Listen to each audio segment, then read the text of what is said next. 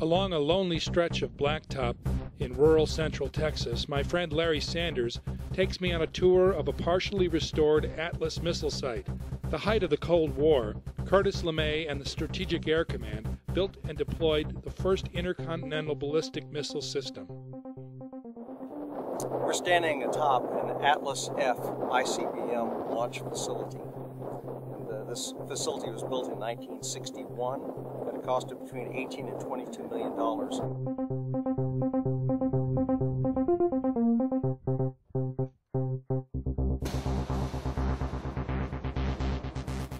There were two doors here that comprised what was referred to as the entrapment area. So when a crew reported here, they would pick up a telephone, identify themselves, and then this door would be unlocked remotely.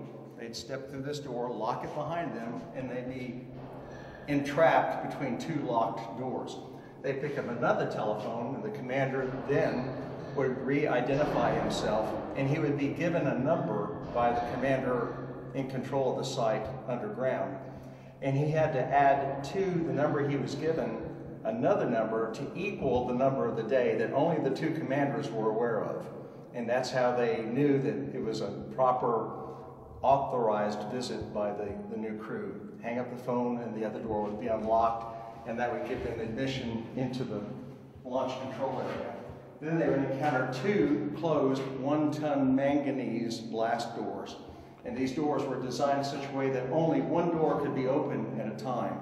And that guaranteed that the crew would never be exposed to any explosion or threat externally. Manganese was used because it has a higher melting temperature than regular steel.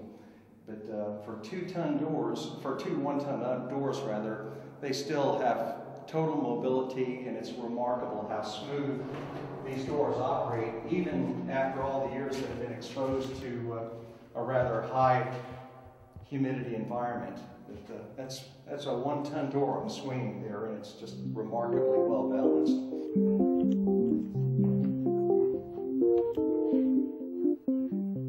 This is the first level of a 2-story structure referred to as the Launch Control Center. And this is where, level 1 is where the crew actually lived. 3 sets of bunk beds. They had a full kitchen, bathrooms, showers, all the comforts of a missile silo. And this is where they would stay basically for their 24-hour shift.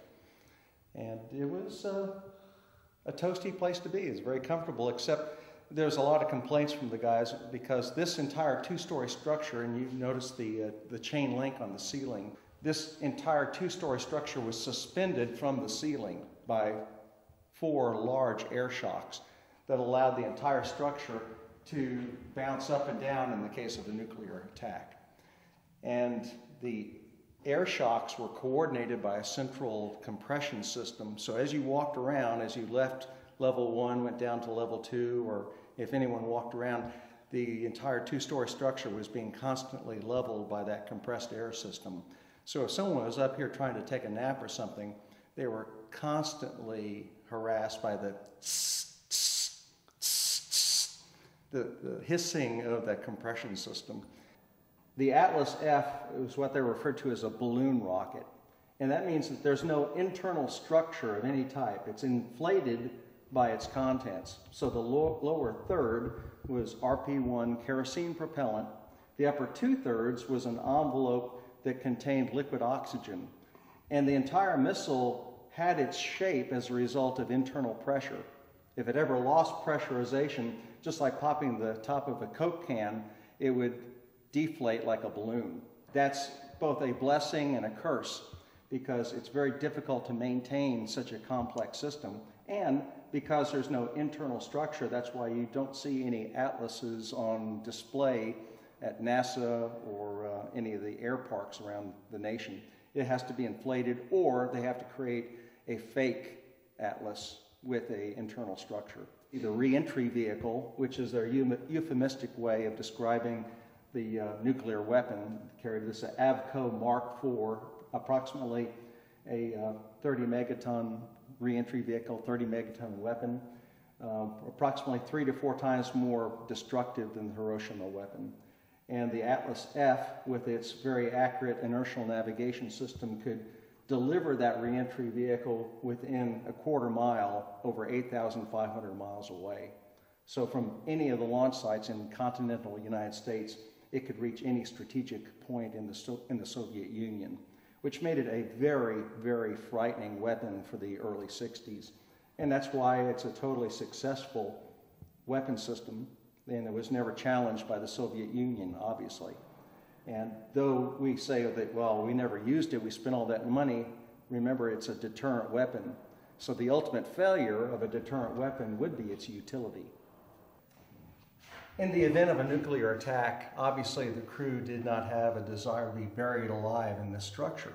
So the Corps of Engineers, Black & Veatch engineering consulting firm, etc., came up with an ingenious plan for escape, and that's the emergency escape system. From this trap door to the surface, there was a tube, a concrete tube filled with 4 tons of masonry sand that acted as a shock absorber and a heat absorber for the nuclear attack.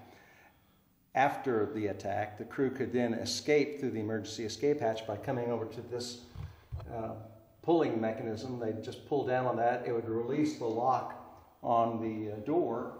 The door would swing open and the 4 tons of sand would fall onto the floor and spread out just like sands in an hourglass. And the crew had an extension ladder they'd attach to the ladder here and then just crawl out. So they were guaranteed a egress mode that as you enter the Launch Control Center, you note that the no loan zone 2-man concept was mandatory. And that meant you could never come into the presence of either the weapon system in the silo nor in this control area without being accompanied by an individual who was equally qualified to do whatever you were here to do. So it's the ultimate team concept in that regard. What makes this physical site significant historically is what you're seeing surrounding us in the level 2 of the Launch Control Center. And that's the steel walls that you see around us. These steel walls comprise what is referred to as a Faraday box. Well, in this case, the Faraday box insulated the delicate instrumentation inside the control area from electromagnetic pulse. Now, the reason that's historically significant, a number of historians have accused Curtis LeMay and the Strategic Air Command of creating a very accurate, devastating first strike weapon in the Atlas ICBM. And if that was the case, if the Atlas was designed by SAC and the Department of Defense as a first strike weapon, a Faraday box would have been totally irrelevant, unnecessary, because by the time the Soviet Union retaliated, this missile would have long gone. After this system was deactivated, the Atlas ICBMs were sent to Norton Air Force Base in San Bernardino, California, and eventually refitted to be used as satellite deployment missiles. So all the Atlas E's and the F's were utilized for satellite deployment.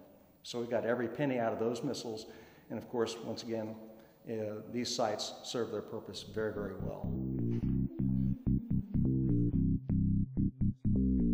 We're exactly 45 feet underground. And this was the tunnel, the 40-foot tunnel that connected the Launch Control Center to the Atlas launch silo. And again, you got 2 one-ton manganese blast doors, but in this case, these manganese doors were here to protect the crew from the exploding Atlas. Ah! Oh!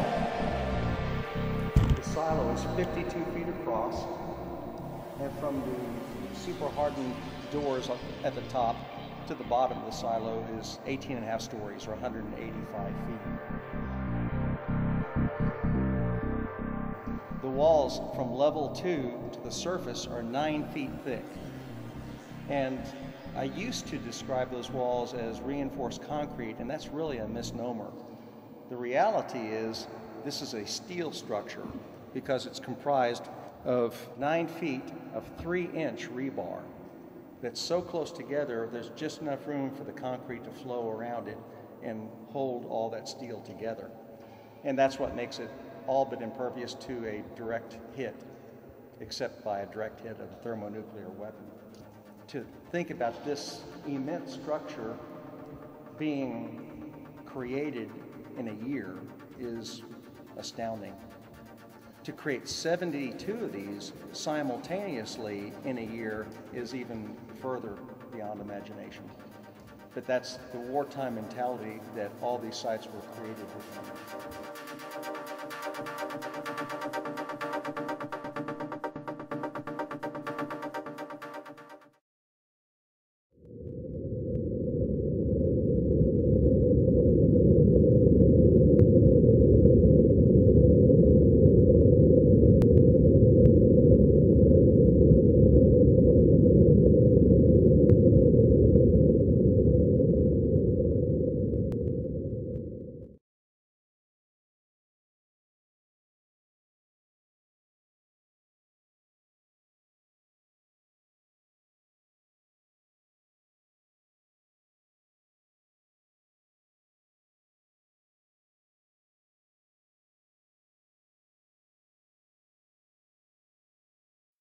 Range, 5,500 nautical miles.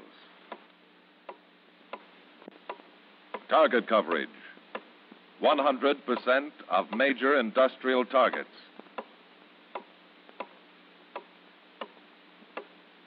Speed at impact, about Mach 6. Circle of probable error, 1,500 feet. Payload, 3,000-pound bomb, atomic type.